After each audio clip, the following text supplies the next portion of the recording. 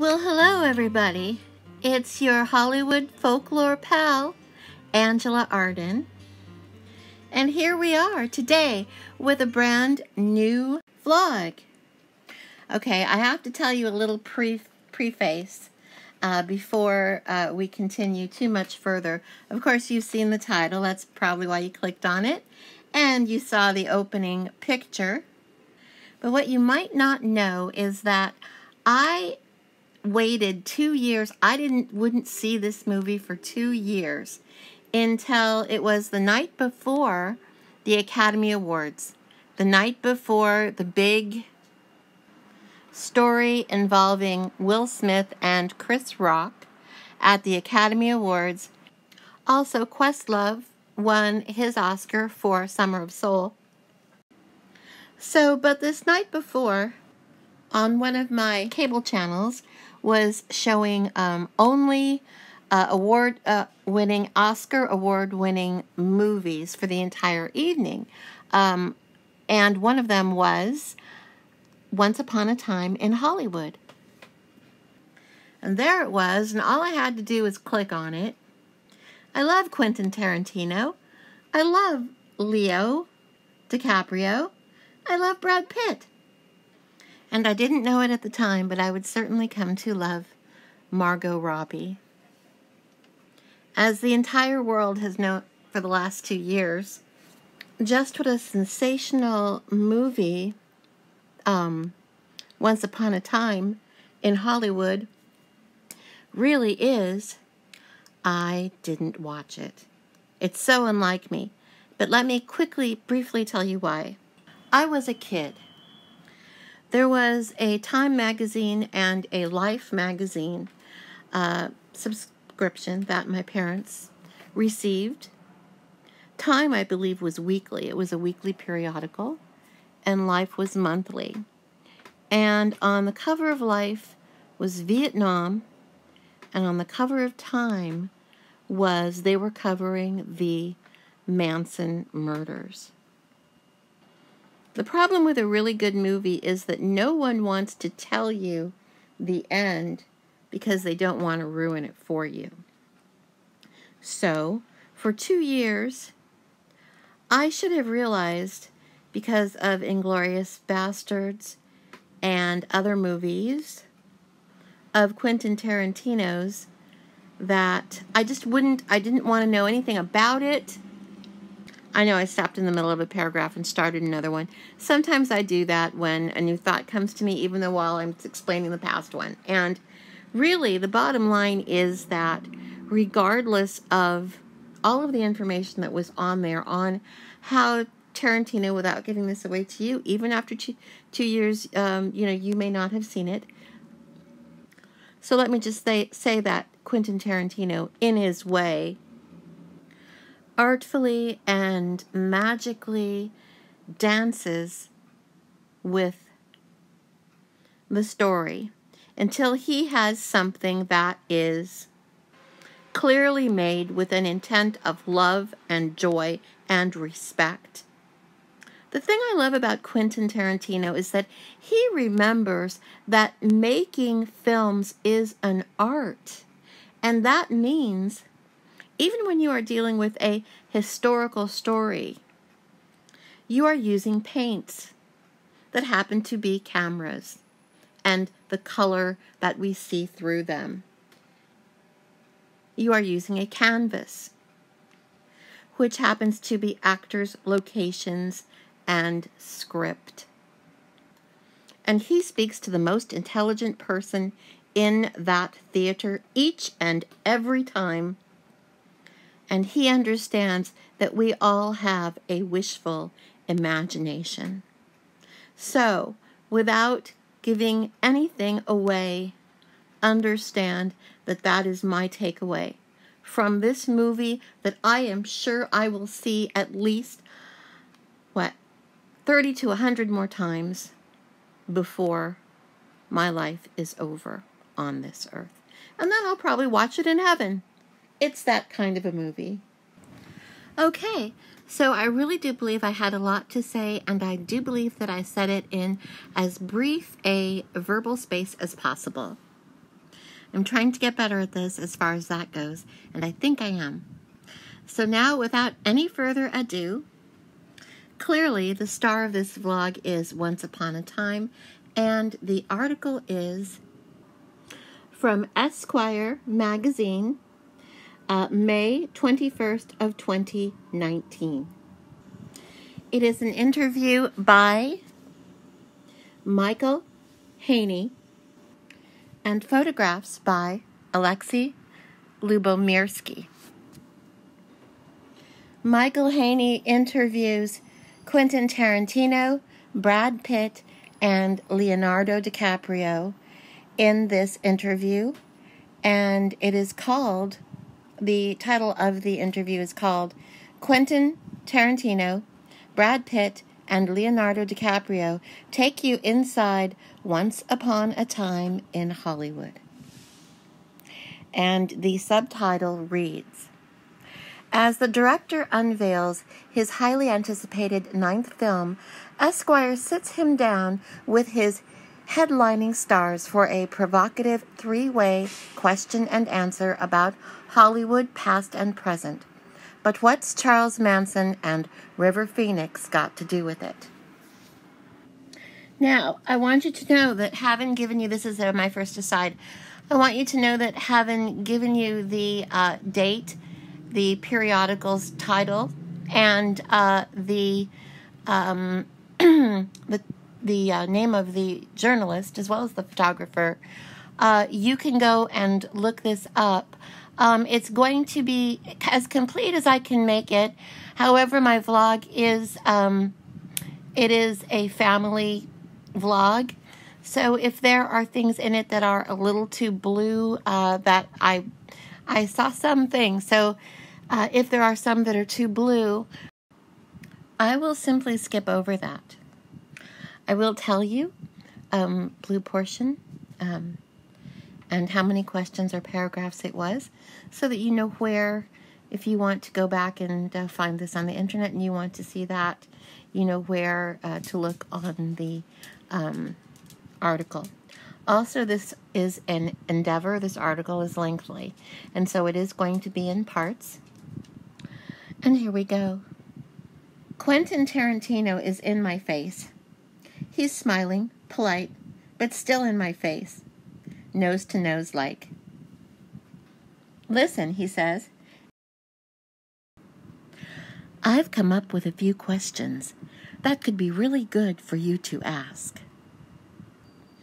His voice is hushed, conspiratorial, but since it's Tarantino, it's also stage whisper loud, and naturally the words tumble out of his mouth with an urgency I would, in any other encounter, describe as Tarantino-esque. We're on the patio of a house in Hollywood Hills. A minute earlier, I was alone under the eaves, looking at Tarantino, Brad Pitt, and Leonardo DiCaprio standing near the pool, all of Los Angeles unspooling into the horizon behind them. For a moment, I found myself staring at the three of them, thinking, well, damn, don't exactly see this every day. I'm waiting for them to finish being photographed so that we can talk about how they came together to make Tarantino's new movie, Once Upon a Time in Hollywood, and what they learned through that creative process. Today will be the first time all three of them have been in the same room since they wrapped production in November. For the past 6 months, Tarantino has been racing to finish cutting the film to prepare it at Cannes. Still, he found time to phone me 2 days ago and give me some backstory on the film's development. Yet it seems since then he's also had time to think about what we could discuss. It occurs to me that Tarantino is, in fact, directing me on how he wants me to deliver my questions, my lines. When we spoke on the phone, Tarantino told me, "This film is the closest thing I've done to Pulp Fiction," end quote. What that means in tone and feel, I can't reveal. But what that means in terms of structure is this. Think multiple characters, parenthesis, some real, some imagined, end parenthesis, and storylines that are seemingly unrelated until they are not. Until they intersect and intertwine in surprising ways. This film, Tarantino says, is also, quote, probably my most personal. I think of it like my memory piece. Alfonso, in box parenthesis, it says his last name, which is, I'm going to try and pronounce it, Cuarón, and it is spelled Cuaron with one of those accents over the O, end box parenthesis. Had Roma and Mexico City, 1970. I had LA, and 1969. This is me. This is the year that formed me. I was 6 years old then. This is my world, and this is my love letter to LA. The story, in short, and without giving away too much, goes like this. It's 1969, a year of tremendous upheaval, not just in America's streets, but also on the backlots of Hollywood. The golden age is ending. The original studio system, which has been a source of stability and structure for 50 years, is collapsing, as the under-30 counterculture rejects traditional plot lines and traditional leading men. It's the year Easy Rider and Midnight Cowboy and The Wild Bunch break big. Films that celebrate the anti-hero and upend the definition of what a matinee idol looks like. It's against this background that we meet Rick Dalton, parenthesis, DiCaprio, end parenthesis, comma, a declining star and a veteran of TV westerns. Rick has, through a combination of ego and dumb decisions, blown his chance to cross over into movie stardom, like Steve McQueen, parenthesis, Damian Lewis, end parenthesis, period. About the only thing he can count on is the friendship of a longtime stunt double, Cliff Brooke, parenthesis, Pitt, end parenthesis, period. Parenthesis, meanwhile, Rick's agent, played by Al Pacino, is trying to get him to do a spaghetti western, period, end parenthesis. Then one night, Rick realizes he might just be one pool party away from turning his career around. His new neighbors, it turns out, are the golden girl of the moment, Sharon Tate, parentheses, Margot Robbie, end parenthesis, comma, and her husband, Roman Polanski, parenthesis, Rafal Zewirusha, end parenthesis, comma, who is, thanks to Rosemary's Baby, the hottest director in town. The stories of Rick, Cliff, and Tate unfold over 3 days, or, as Tarantino says, in 3 acts. : February 8th, February 9th, and, finally, August 8th. The night when Charles Manson, parenthesis, Damon Harriman, end parenthesis, dispatched 4 members of his, quote, family, end quote, to the house next to Rick's on Cielo Drive in Beverly Hills. There are 12 words that I'm leaving out in the details of that evening because they upset me to read, so they might upset some of you to hear. However, I don't want to leave out that the role of hairdresser Jay Sebring was played by Emile Hirsch, And there are 3 more words to add to what I removed in the description of that evening. And now, back to the article. It was the night when, as Joan Didion famously wrote, quote, "The 60s ended abruptly. The tension broke. The paranoia was fulfilled. Period," end quote.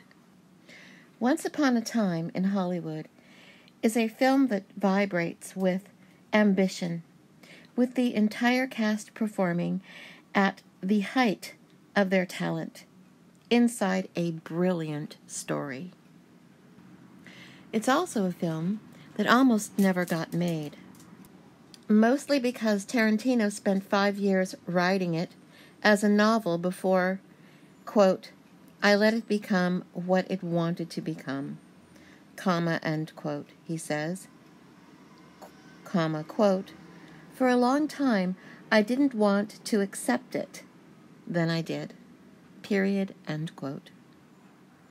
It's late afternoon when Pitt enters the living room and drops down in the center of a semicircle couch. Tarantino has already claimed the right-hand side. We're waiting for DiCaprio. Pitt settles in, looks around, and says something that is clearly for a all-boys room. That's me, Angela, telling you this last part. However, I, Angela, am not a boy, so I will be omitting this very funny and humorous, lighthearted thing that he said. It is there in the internet if you really want to go research that. That's okay. More boy humor involving all 3, and DiCaprio enters and sits, and we're off. Michael Haney. I don't know if this is a group therapy session or a version of the dating game, so let's jump in. Brad and Leo, what attracted you to these roles? If I understand correctly, you are 2 of the only people who have read the entire script. Brad Pitt, which, in order to read, I had to go to Quentin's house and sit on his patio. Leonardo DiCaprio, I sat on the patio too. Quentin Tarantino, there was only 1 copy? I remember one of you made a comment. Then he quotes the comment, "I like this dirty cover page." Period, end quote. Brad Pitt. I went back weeks later and there was like a collection of more stains. The stains had been building on the page. Michael Haney, what pulled you guys into this project? Leo DiCaprio. Well, first off, the chance to work with Mr. Tarantino. And certainly this time period was fascinating. It was this homage to Hollywood. I don't think there's been a Hollywood film like this. And by that I mean a film set in Hollywood and about Hollywood, which gets its nails dirty, gets into the everyday life of an actor and his stunt double.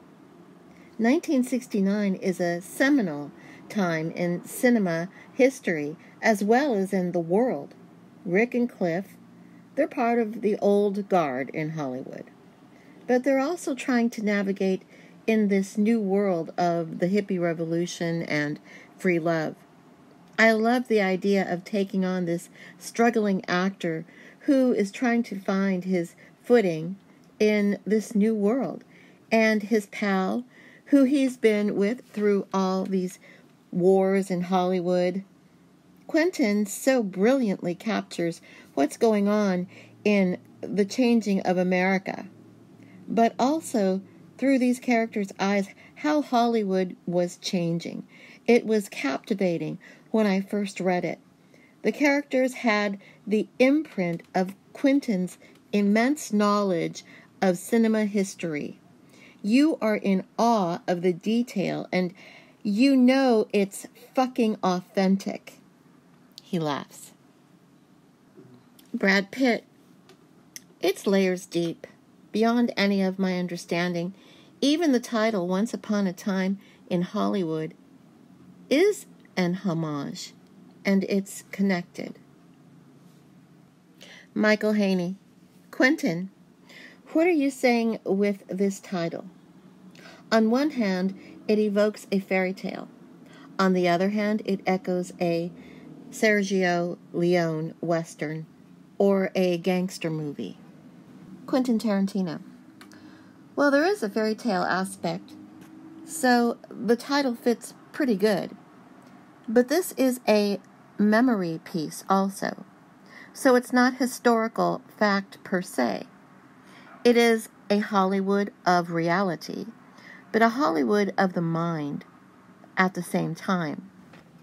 I was so happy with the title, but I was afraid to put it into the atmosphere.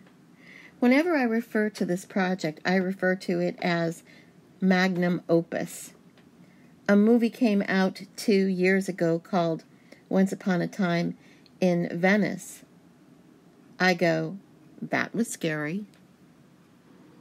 Brad Pitt, Once Upon a Time in Burbank. He laughs. Brad, what attracted you to this script? Michael Haney asks. Brad Pitt. Certainly the period is great fun.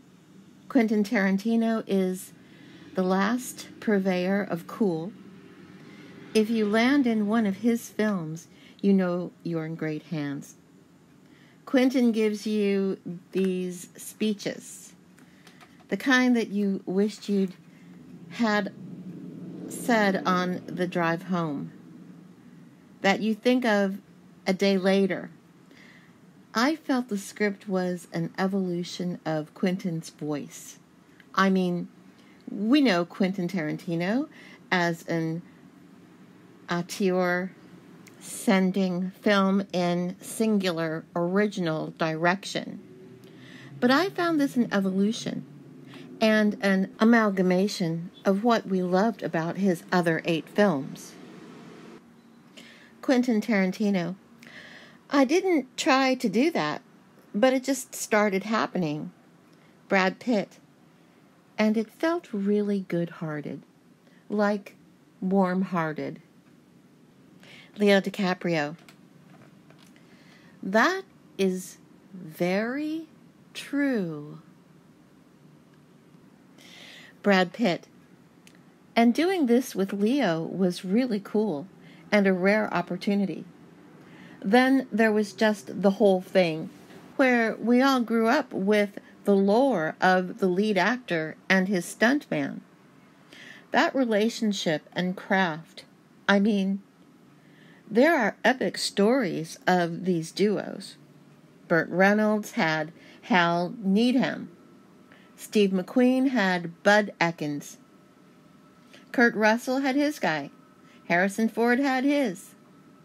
These guys were partners for decades, and it's something that is not the same in our generation as the pieces became more movable.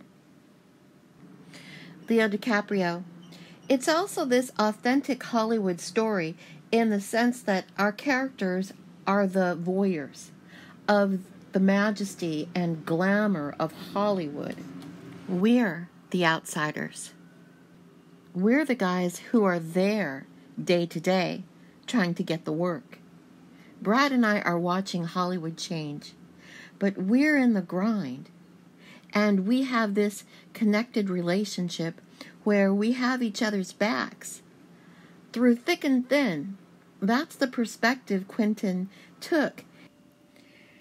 And it seems like these characters could truly exist. And then this Manson stuff is happening around us. The Polanski-Tate story. Michael Haney. Brad, how was working with Quentin on this different from working with him on Inglourious Basterds? Brad Pitt. It felt like walking right back in. I have an immediate comfort on Quentin's sets. It's the atmosphere. It's the conversations we have, which are just fun. You know, We all kind of came of age in this industry about the same time. Leo DiCaprio. We're all 90s babies. Brad Pitt. We all speak the same language and understand the same seismic events or minor events in our community. Square box parenth. Turns to DiCaprio and square box parenth. One of my first jobs was guest starring on your show. Leo DiCaprio. Growing pains? Brad Pitt. When you were just starting. Michael Haney. It's astounding to think you all hit at the same time. Quentin, you have Reservoir Dogs in 92 and then Pulp Fiction in 94. Brad, you have Thelma and Louise, A River Runs Through It, and Interview with the Vampire in 91, 92, and 94. And Leo, you do What's Eating Gilbert Grape in 93. All three of you have been on top in Hollywood for a quarter century now. Quentin Tarantino. Brad's even in True Romance in 1993. The first script I ever wrote. And he almost steals the show in the third act. They all laugh. Leo DiCaprio. Don't fucking condescend me, man! Square box parenth. DiCaprio turns to Pitt and smiles. Period, end, box parenth. I love that line. Brad Pitt. There isn't immediate comfort stepping into Quentin's dialogue. It's why actors want to work with him. You should have seen the line of people trying to get into this film, offering their services just to be a part of this thing, even just for a day. Michael Haney. Quentin, anyone I talk to tells me how joyful your sets are. How if you call for another take, you'll say, "Let's do it one more time. Why?" And then the entire crew yells. Quentin Tarantino, Brad Pitt, and Leo DiCaprio chime in all together here and say, quote, "Because we love making movies." End quote. Brad Pitt. It's that great spirit. True. There is a video on YouTube which shows Quentin Tarantino actually saying that to his team and his team responding in just exactly that way. I tried to imitate the whole thing from my memory as accurately as I could for you. If I knew which video it was, I would direct you to it. Hopefully you'll stumble upon it. There's a lot of great YouTube videos and vlogs on Once Upon a Time in Hollywood. And I hope you can find as many as you can and check them out, because they're all so interesting. And because this is such a special and rare film, there is so much to learn. For instance, there is a vlogger named, his page is named Days with Jordan the Lion. And on YouTube, and you go to his vlog of 3 years ago called Behind the Scenes While Filming Once Upon a Time in Hollywood. What he did, he lives in Hollywood, was he heard that Quentin Tarantino was filming a Once Upon a Time in Hollywood, and he was doing the Hollywood Boulevard scene. And if you stayed on the sidewalk, you could walk back and forth and see them filming.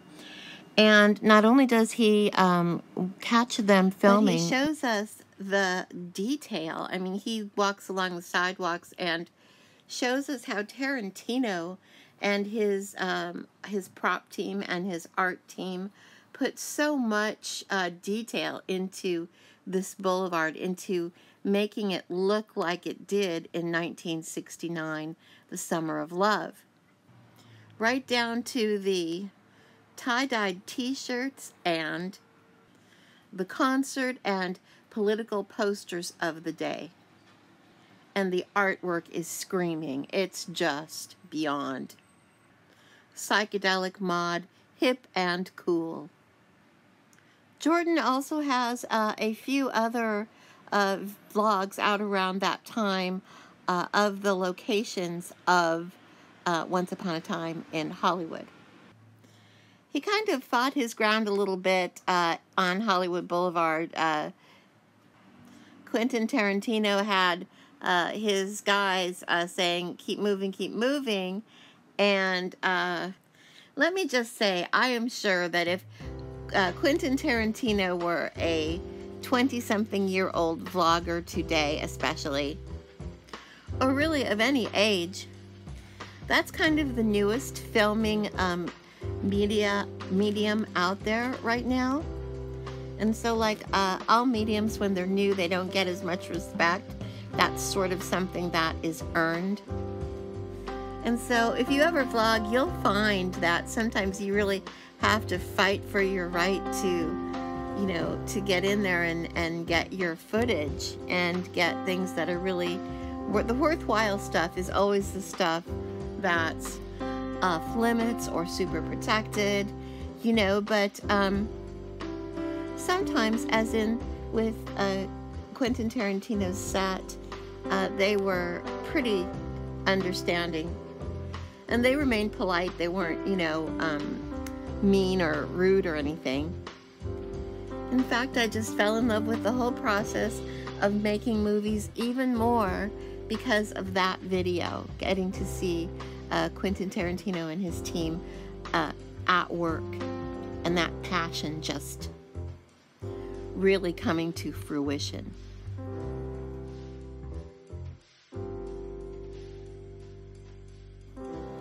Well, we have come to the end of episode 1 of this very first ever interview with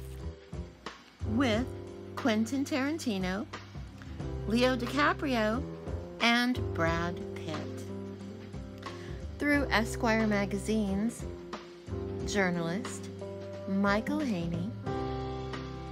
And all photographs here are the exclusive photographs that were used in the magazine and accompanied of this interview and accompanied the interview. We've only seen less than half of them. The rest are to come, and they are by Esquire's photographer on this project, Alexei Lubomirsky. So I hope you have enjoyed this trek with me so far. I'll see you for part 2. Until then, you go out and be the star of your own life. This is Angela Arden saying bye for now.